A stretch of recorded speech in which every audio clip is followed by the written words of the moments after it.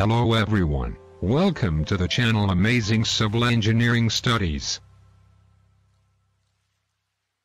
Hello friends, in this video we will study about plastering and pointing. Definition: different plastering ratios, defects in plastering, type of plaster, types of pointing, methods of pointing. Plastering. What is plaster? Plastering is the process of covering uneven surfaces and rough walls in the construction of houses and other structures with a plastic material known as plaster, which is a mixture of cement or lime concrete and sand along with the required quantity of water. Plastering is used to protect the exposed surface of masonry. Cement, sand, and lime are used in plastering. Plastering is the way smooth walls were constructed in order to cover a rough textured substrate wall. Historically, it was made by slaking lime in water and adding sand, gypsum, and fibers, usually horse or some other animal hair. Plastering: the process of applying thin cover of cement mortar over the exposed surface in order to safeguard against penetration of rainwater and other atmospheric agencies. It improves the appearance of the structure and gives decorative effect to the interiors. For good plaster, it is essential that the plaster should have proper bond with the surface of masonry to be plastered. Why is plastering done? To prevent water ingress into brickwork, blockwork, since both bricks and blocks absorb water from outside. This is the reason why most stone works are left unplastered. In case of walls, to make up the issues in underlying brickwork, blockwork like plumb outs, diagonal outs, etc. In case of ceilings, to make up the undulations caused while casting concrete. Same applies to plastering over RCC walls also. To prepare a proper base for further painting works, putty application, paint application, wallpaper application, etc. Thus, whenever you happen to see a building plastered from inside and left bare outside, advise to do the external plastering soon. Preparation of surface for plastering. For this, the surface should be prepared by adopting following steps. All the projections extending more than 13 mm from the general face of the masonry should be knocked off. All the joints in the masonry should be raked for a depth of about 20 mm for good bonding between the cement mortar and masonry. Oily, greasy, and any efflorescence spots should be removed by brushing or scraping. On old surfaces, the surface should be made rough before applying the plaster. Before applying plaster over the surface, it should be thoroughly washed by water to remove any loose material and keep it wet. Water to be used for plaster work should be potable and free from soluble salts. Uniform thickness of plaster should be maintained to avoid irregular finish. Usually on ceiling 12 mm thick and on walls 15 mm thick plaster should be done. The proportion for plaster on ceiling should be richer than 1:3 and for walls it should be richer than 1:6. The plaster should be cured by sprinkling water at least thrice a day for minimum 7 days. Different plastering ratios of cement mortar used. Mix ratio of mortar. General usage recommended. 1:3. As it's a rich mortar mix, and it is used where external walls are prone to severe climatic conditions. It is also used for repair works. 1:4. Used for ceiling and external walls. 1:5. Brickwork mortar and for internal plaster. 1:6. For internal plaster, fine sand is available. Quantities of cement, sand, and water in various plaster mix ratio. Area plaster thickness. Mix ratio of mortar. Cement. Sand. Water 10 sqm. 12 millimeters. 1:3. 49.37 kilograms. 3.77 cubic feet. 44 lit 10 sqm. 12 millimeters. 1:4. 39.29 kilograms. 3.99 cubic feet. 44 lit 10 sqm. 12 millimeters. 1:5. 32.54 kilograms. 4.14 cubic feet. 44 lit 10 sqm. 12 millimeters. 1:6. 27.8 kilograms. 4.24 cubic feet. 44 lit. Requirements of good plaster.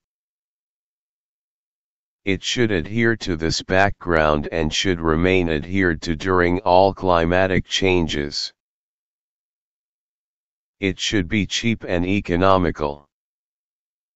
It should be hard and durable. It should be possible to apply it during all weather conditions. It should effectively check the penetration or entry of moisture from the surfaces. It should possess good workability. Type of plaster. Gypsum plaster. Lime plaster. Cement plaster. Clay plaster. Heat-resistant plaster. Waterproof plaster. Gypsum plaster. This is widely used plaster materials that can be mined naturally or produced as a byproduct. Therefore, important gypsum plaster that's employed as undercoat, finish coat and replace cement broadly and lime. Moreover, small expansion of gypsum is considered significant property that prevent cracks and shrinkages. There are various types of gypsum plaster that are produced by heating gypsum to a specific degree, for example, anhydrous gypsum manufactured by heating gypsum up to 170 degrees centigrade, hemihydrates gypsum produced by heating gypsum more than 170 degrees centigrade. Furthermore, depending on applications for ceilings or walls, gypsum plasters could be categorized like casting, undercoat, finish, one coat, and machine applied plaster. Lime plaster. This brings us to lime plaster, which, as stated earlier, is made up of sand, lime, and water. The lime in question is generally non-hydraulic lime, which, of course, can also be called lime putty. Incredibly, the use of lime plaster dates back as far as 7200 BC, where statues sculpted in lime plaster were found buried in a pit in the archaeological site of a Ghazal in modern-day Jordan. This is the perfect example of just how durable lime plaster is as a building material. Often products may be used as both a lime plaster and a lime render, since the lime putty utilized is durable enough to withstand the weather conditions encountered in external use. This is just one of many benefits of using lime plaster or lime render. Though this on climate and geographical location. For any help choosing the right lime plaster, please do get in touch. Clay plaster. Clay plaster is considered to be a more sustainable alternative to modern plasters, using a lower embodied energy than gypsum, lime, or cement-based plasters. It's available with fiber additives to increase its strength and in a range of natural colors. It is breathable and doesn't need to be painted. Heat-resistant plaster. Heat-resistant plaster is a building material used for coating walls and chimney breasts, and also for use as a fire barrier in ceilings. Its purpose is to replace conventional gypsum plasters in cases where the temperature may get too high for gypsum plaster to stay on the ceiling or wall. Waterproof plaster. Waterproof plaster is needed for the protection of the masonry wall from the ingress of moisture and thus eliminating or reducing dampness of the wall. The plaster is made from sand and cement mix 1:2. Pulverized alum is added at the rate of 12 kilograms per cubic meter of sand. Soft soap in the rate of 75 grams per liter is added from the water for mixing. Alum and soap react chemically and seal the pores from the plaster. Cement plaster. Cement plaster is a mixture of suitable plaster, sand, Portland cement, and water, which is normally applied to masonry interiors and exteriors to achieve a smooth surface. Interior surfaces sometimes receive a final layer of gypsum plaster. Walls constructed with stock bricks are normally plastered, while face brick walls are not plastered. Various cement-based plasters are also used as proprietary spray fireproofing products. These usually use vermiculite as lightweight aggregate. Heavy versions of such plasters are also in use for exterior fireproofing, to protect LPG vessels, pipe bridges, and vessel skirts.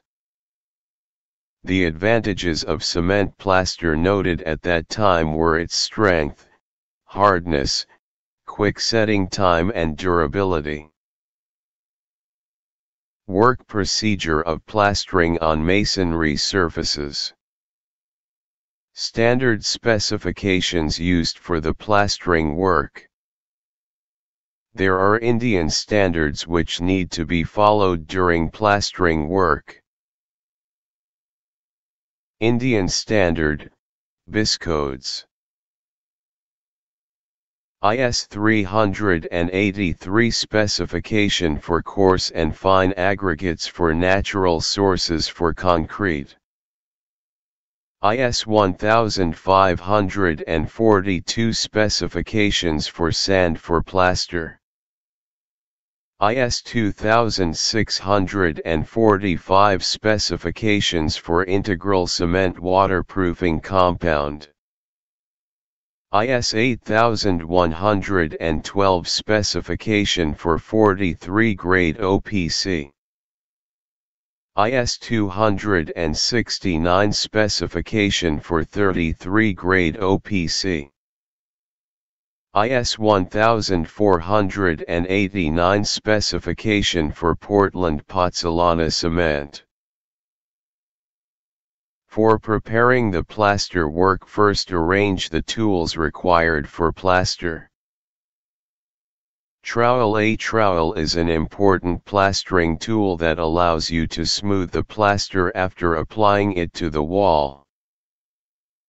Hawk. A hawk is used by the professionals to carry the plaster with them as they move down the wall. Mud pan. A mud pan can be used instead of a hawk for the less experienced plasterer. Sponge/sandpaper to clean the wall for plastering. Jointing knife. A utility knife or scissors will help cut plaster tape to size. The utility knife is employed to square out the edge of the hole to be plastered over if repairing damaged walls. Step ladder to reach the height. Bucket for water. Procedure of plastering work. Preparation of surface for plastering. Keep all the mortar joints of wall rough, so as to give a good bonding to hold plaster. Roughen the entire wall to be plastered. Clean all the joints and surfaces of the wall with a wire brush.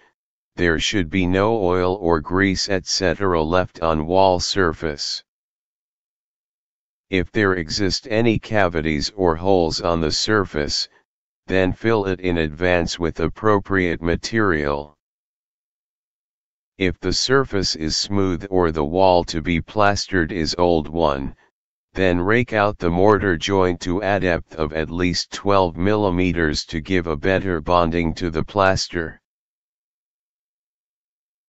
Wash the mortar joints and entire wall to be plastered, and keep it wet for at least 6 hours before applying cement plaster.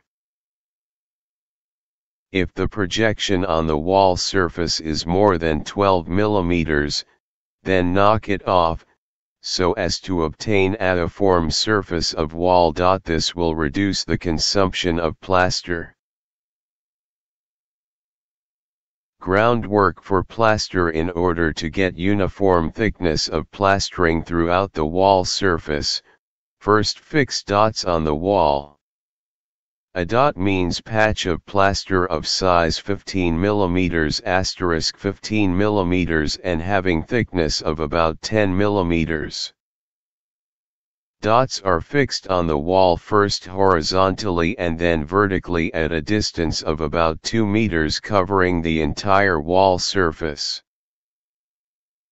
Check the verticality of dots, one over the other, by means of plumb bob.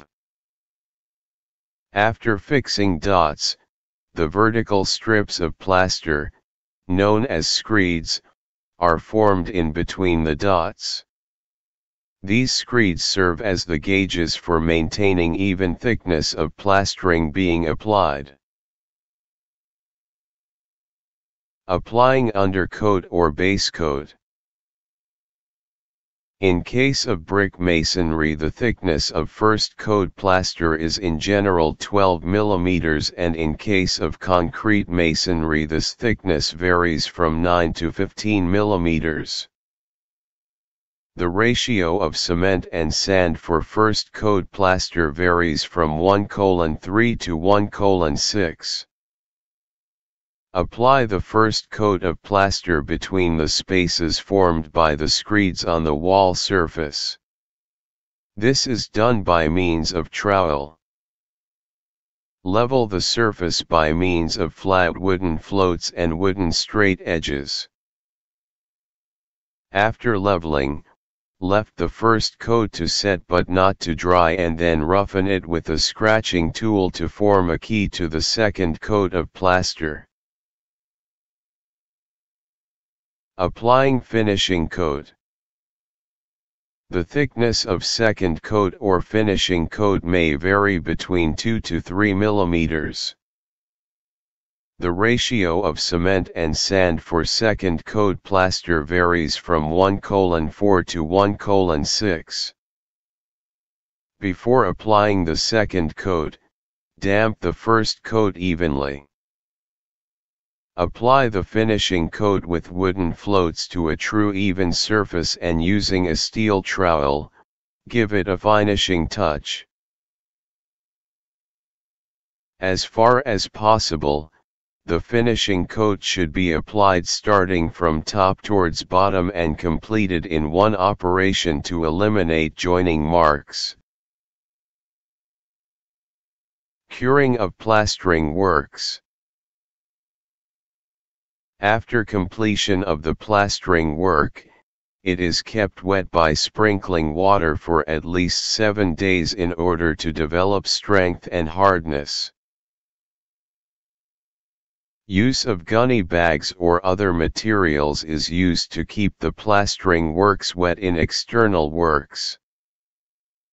Improper curing may lead to cracks formation or efflorescence in plaster work. Summary. Process of plastering work. After preparing surface, prepare the mortar mix. Then put dots on the wall to make sure even layering of plasters on the wall. These dots are patch of plasters. This is patches are putted to do the even layering of plaster. Then put the first layer of plaster coat on wall and then second layer. Then level the surface by flat wooden edges. Leave it for settle down. After that do the curing process. Points to remember. Remove loose mortar from joints and moisten the surface before plastering. And remove loose mortar from joints and moisten the surface before plastering. Use a 1:4 ratio mortar of cement and fine sand. For coarse sand, the ratio can be changed to 1:4. Mix is preferred for best results. Ensure that the entire mix for the day is not prepared at one go. It is advisable to use the prepared mix within 1 hour. However, you can prepare and keep the dry mix ready. Ensure that the dry mix is uniform in color before adding water.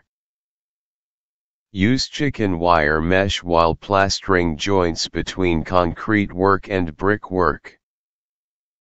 Use a wooden float for finishing rather than steel float.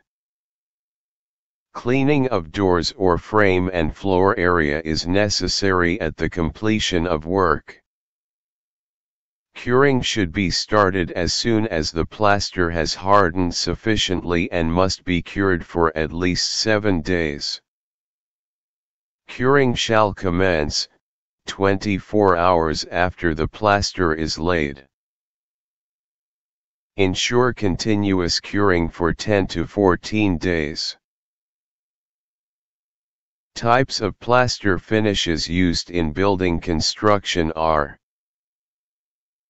different types of plaster finishes with different appearances are available as follows: smooth cast finish, rough cast finish, sand-faced finish, pebble dash finish, scrap finish. Depoter finish. Textured finish. Smooth cast plaster finish. To obtain smooth cast finish, mortar used should be in the ratio 1:3 cement, sand. Fine sand should be taken to prepare the mortar. For spreading the mortar, skimming float or wood float is best suitable tool. Hence, smooth and leveled surface is obtained finally. Rough cast plaster finish. Rough cast finish is also called as spatter-finish. Mortar used to get rough cast finish consist coarse aggregate along with cement and sand. Their ratio is about 1:1.5, 3. The size of coarse aggregate used is 3 mm to 12 mm.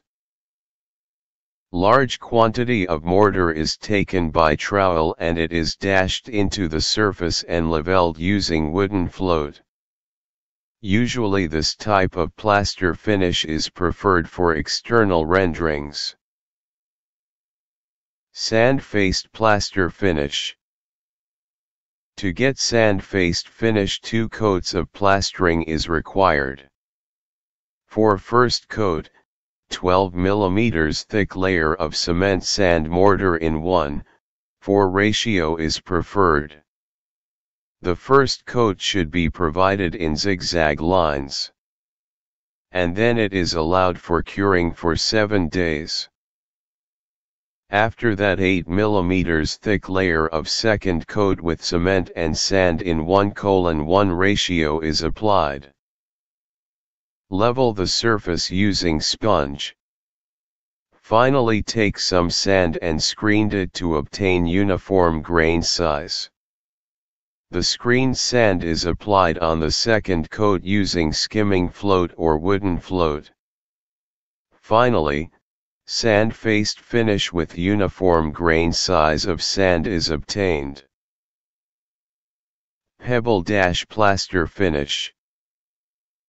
Pebble-finish requires mortar layer of 12 mm thickness with cement and sand in the ratio of 1:3. After plastering, pebbles of size 10 mm to 20 mm are dashed onto the plastered surface.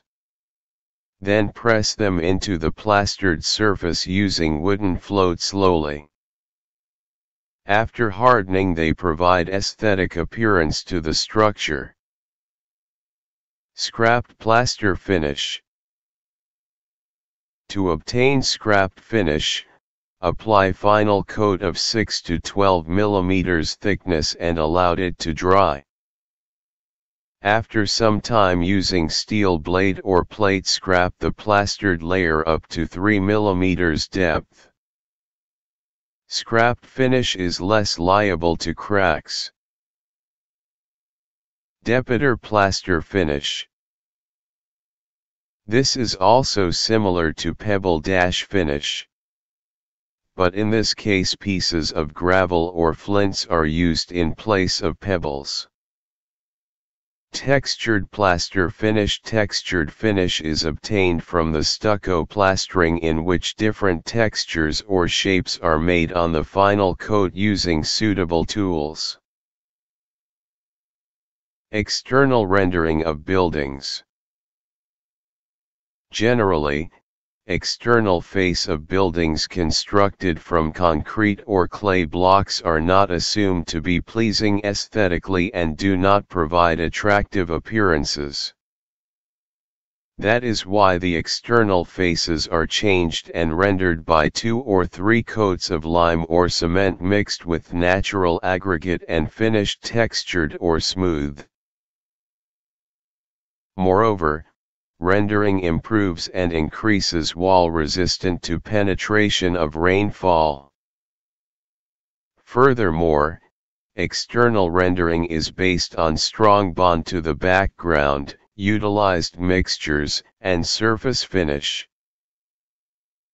Defects observed in plastering. Different types of defects occur in plastering work such as blistering, cracks, efflorescence, flaking, peeling, popping, softness and uneven surfaces. These defects in plastering need to be repaired as soon as they are observed. Types of defects in plastering. Blistering of plastered surface. Cracks in plastering. Efflorescence on plastered surface. Flaking. Peeling. Popping. Uneven plaster surface. Softness of the plaster. Rust stains on plastered surface. Blistering of plastered surface. Blistering of the plastered surface occurs when small patches swell out beyond the plane of the plastered surface. Blistering is seen in case of plastered surface inside the building. Cracks in plastering. Cracks are formed on the plastered surface. These cracks can be hairline cracks which are difficult to notice, or it can be wider cracks which are easily seen. The development of fine cracks is known as crazing. Cracks on a plastered surface can be due to thermal movements, discontinuity of surface, structural defects in the building, faulty workmanship, excessive shrinkage, etc. Efflorescence on plastered surface. Efflorescence is formed on plasters when soluble salts are present in plaster-making materials as well as building materials such as bricks, sand, cement, etc. Even water used in the construction work may contain soluble salts. When a newly constructed wall dries out, the soluble salts are brought to the surface and they appear in the form of a whitish crystalline substance. Such a growth is referred to as efflorescence and it seriously affects the adhesion of paint with the wall surface. Efflorescence gives a very bad appearance and can be removed to some extent by drybushing and washing the surface repeatedly. Flaking.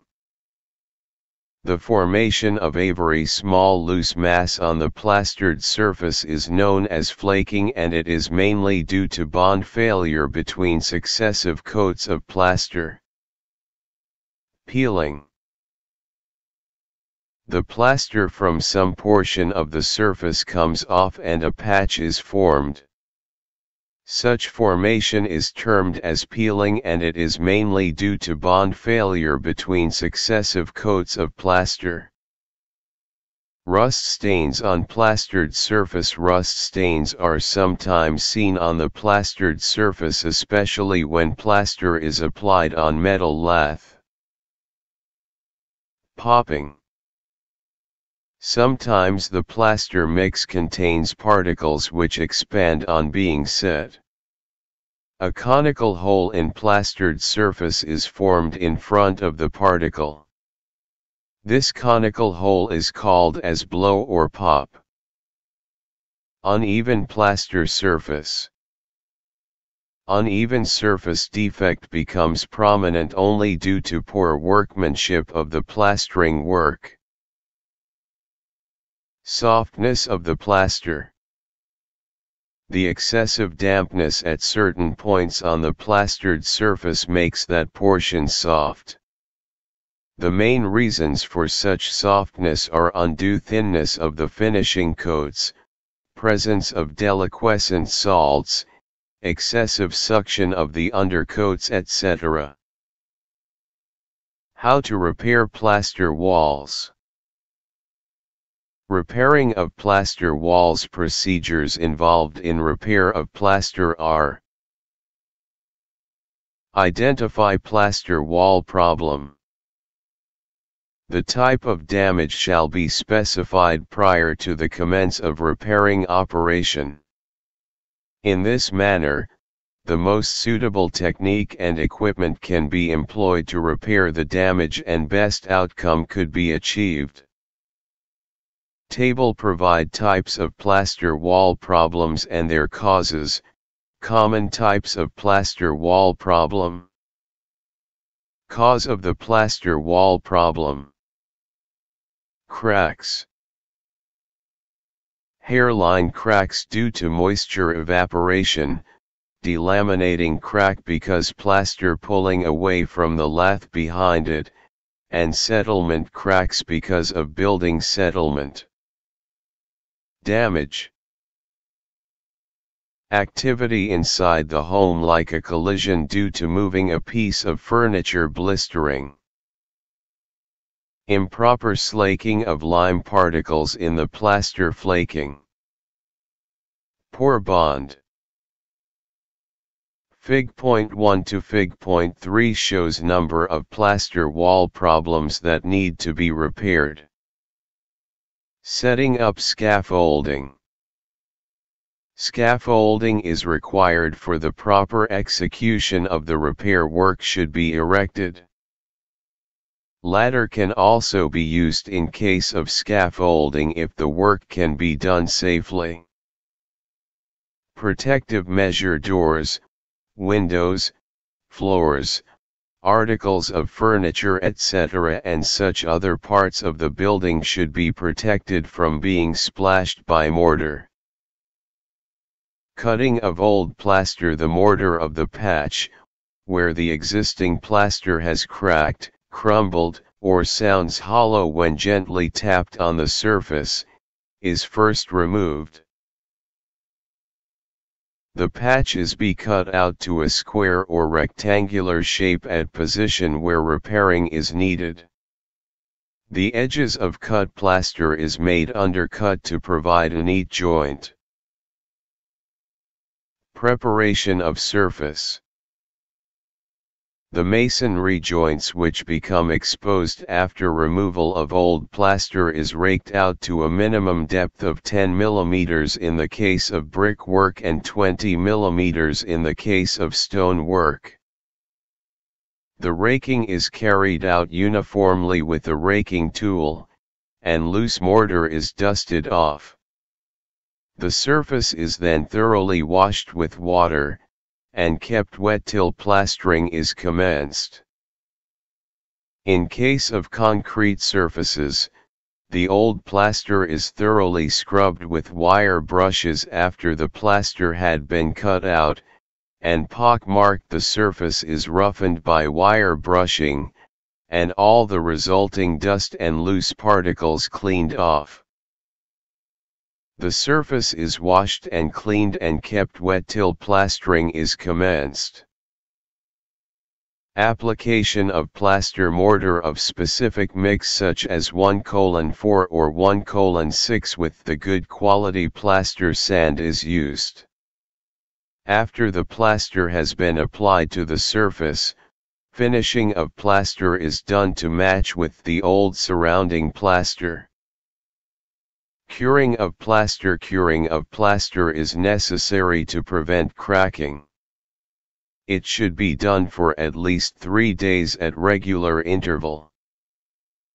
Finishing of plaster. After the plaster is thoroughly cured and dried, the surface is then painted with the color of the surrounding area.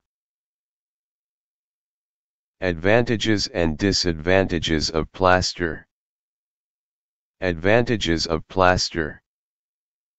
It expands very slightly on setting.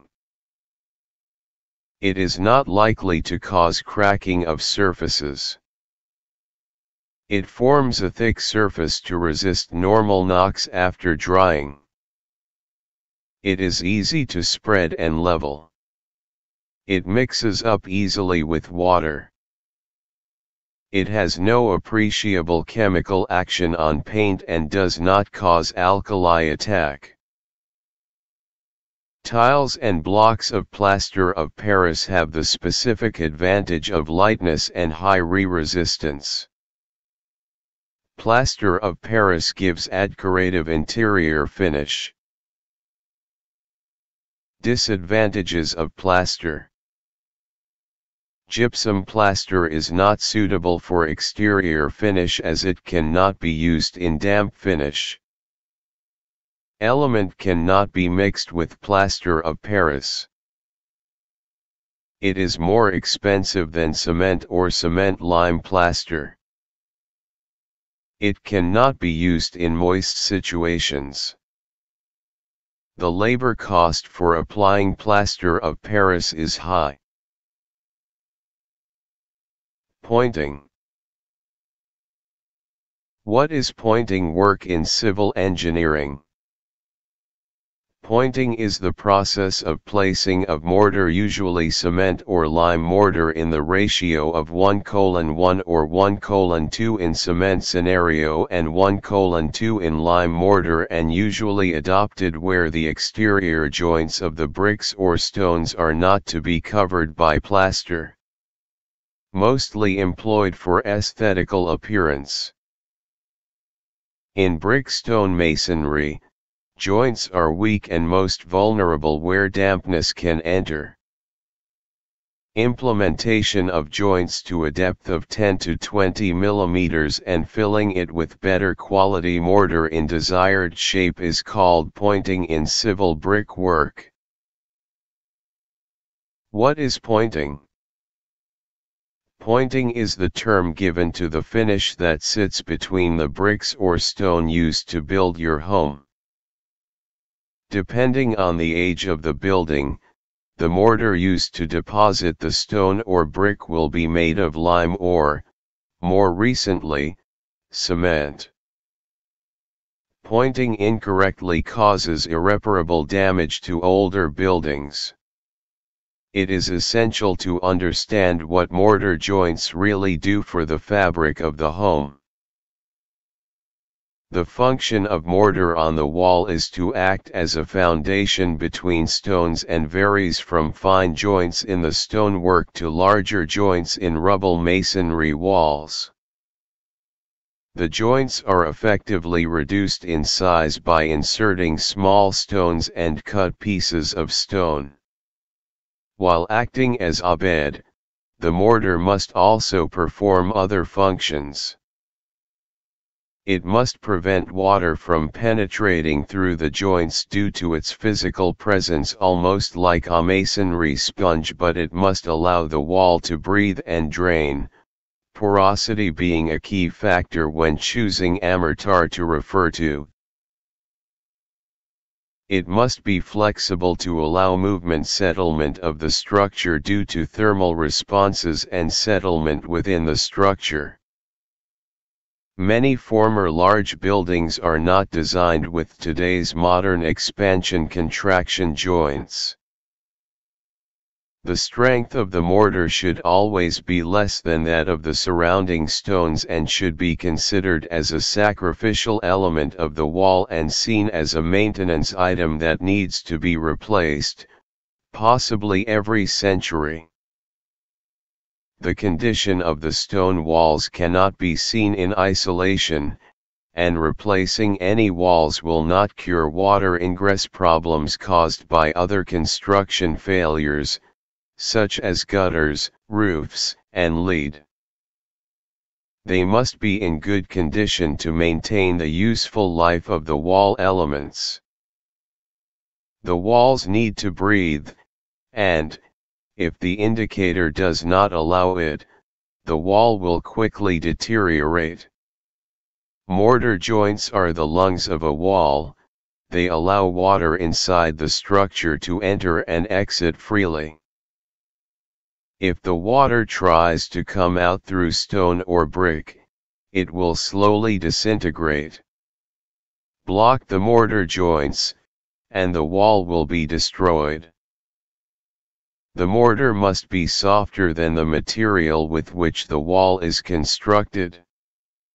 The indication must be subservient to the material with which the wall is constructed and visually assume a. Types of pointing. Pointing can be carried out in a number of shapes. The choice of a particular type will depend on the nature of masonry and the effect required. Following are the usual types of pointing. Beaded pointing, flush pointing, recessed pointing, rubbed or keyed or grooved pointing, struck pointing, tuck pointing, V pointing,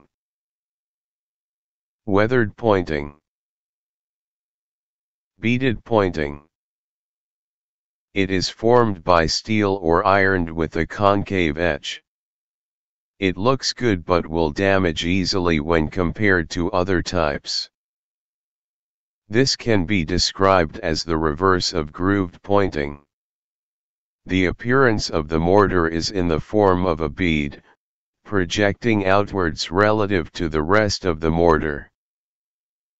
The initial process, as with the rest of the pointing types, is exactly the same filling and pressing of mortar in the raked joints to finish flush with the walls.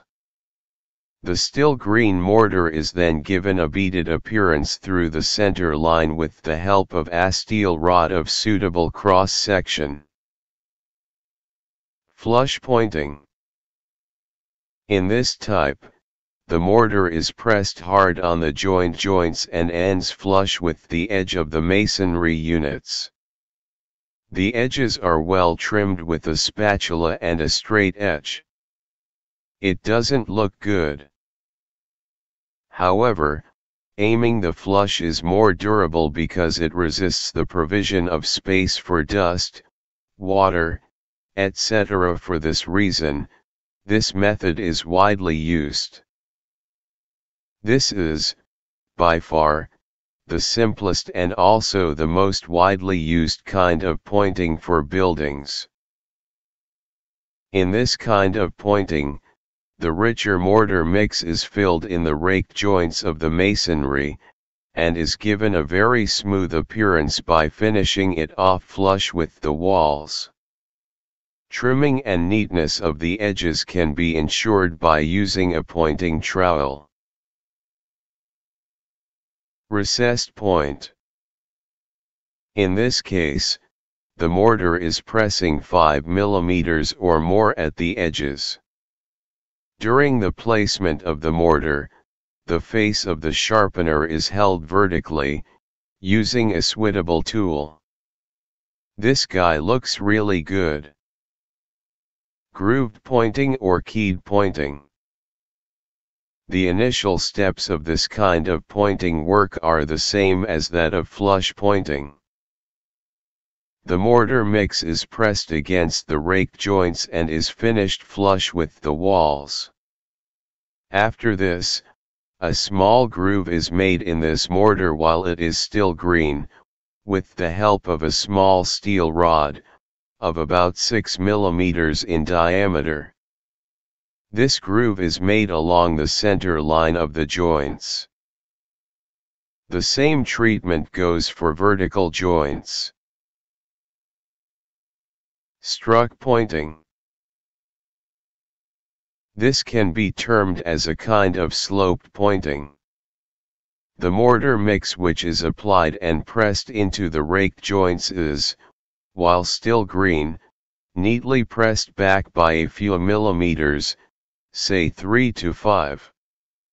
This gives the top part of the pointing a sloped finish, and adds an overall texture as well as pattern to the building facade. Pointing is an excellent means to lend a perfect finish to exposed masonry, which is a quickly growing trend today. Several famous architects are reverting to the exposed masonry techniques to spruce up exteriors and interiors alike. Homes are not far behind in this matter.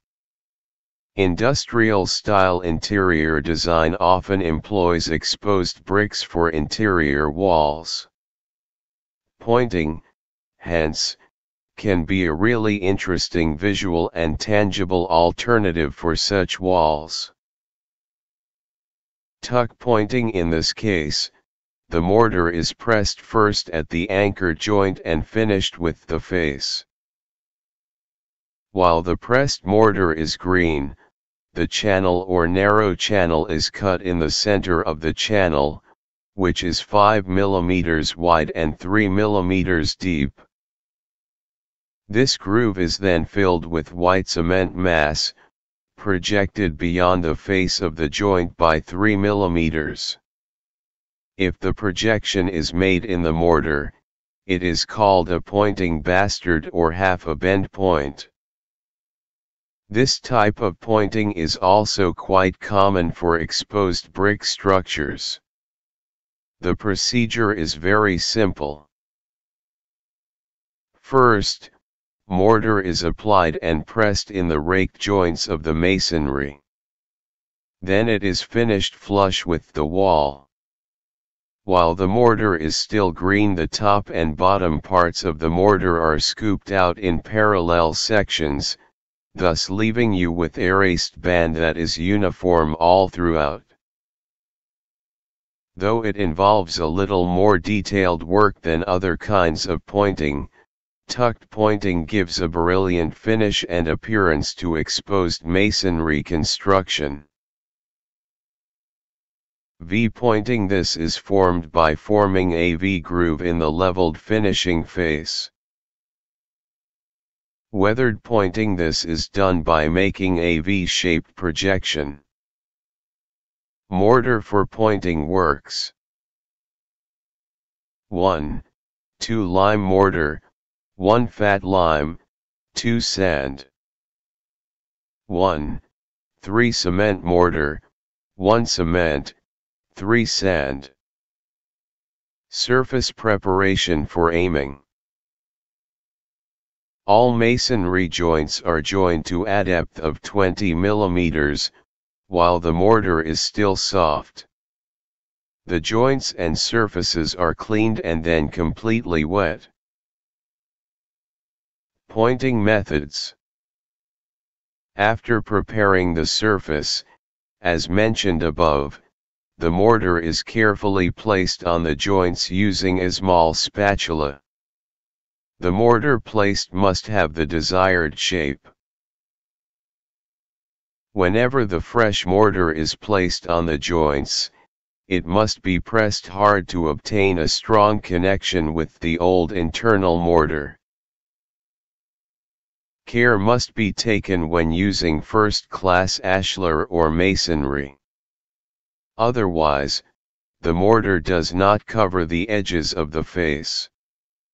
The pointed surface is kept wet for at least a week or plowed after application. Method of pointing. Pointing is carried out in the following steps.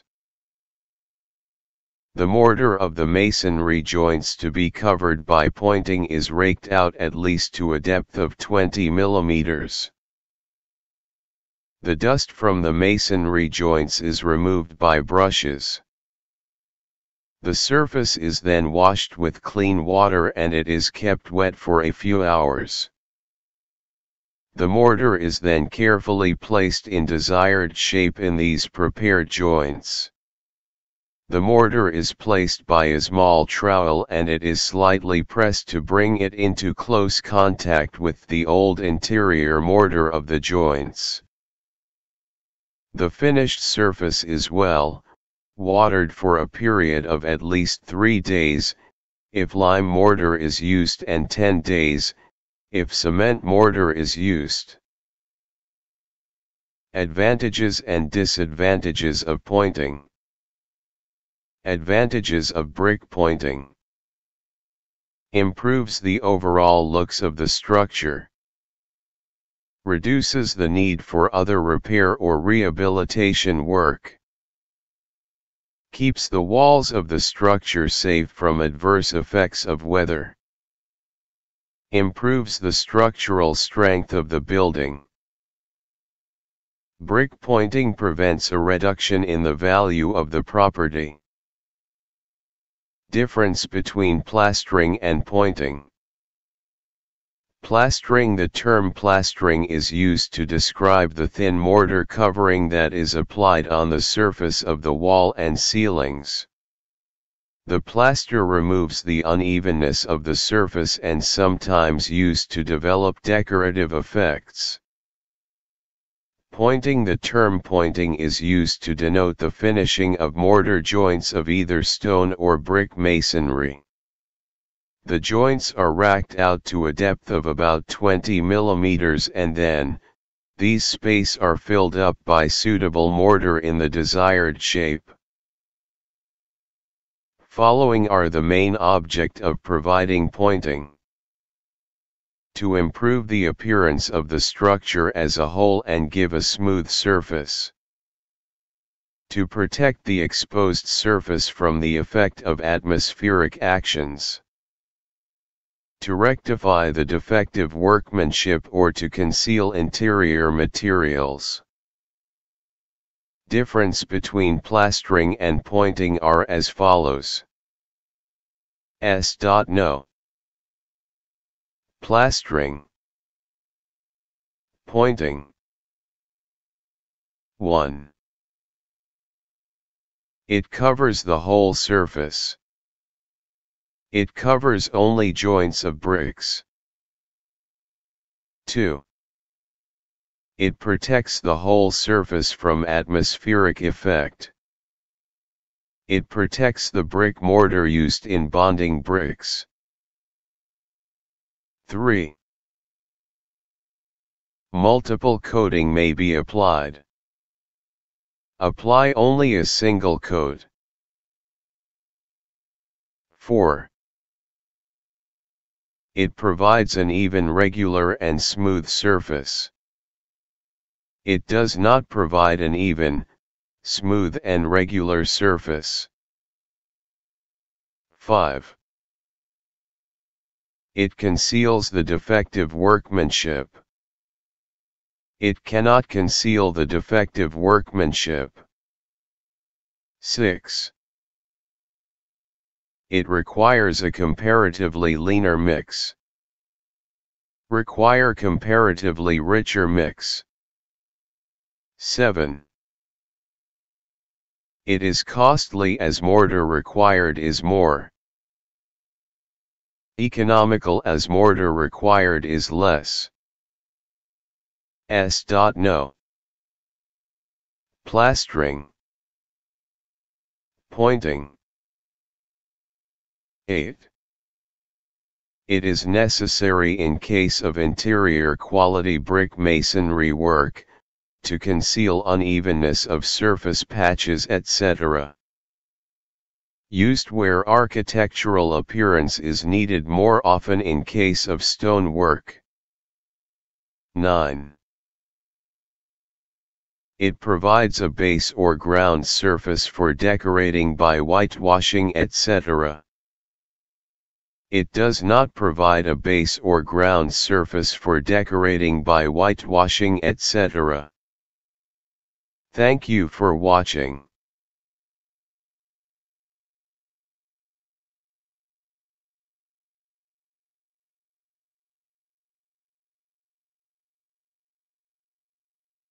For watching.